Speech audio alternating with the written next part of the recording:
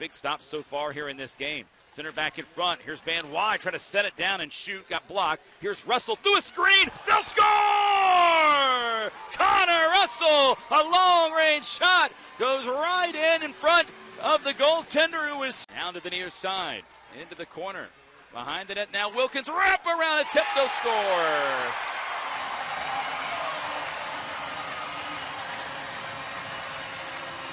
At near side, Mersch to the slot, a drive, they'll score! Heavy shot by Garret Cockerill on a beautiful setup there by Jacksonville. The Icemen take the lead 2-1 on the veteran Garret Cockerill, going top shelf on a slapper, high slot, set up nicely there by the Icemen's Mersch.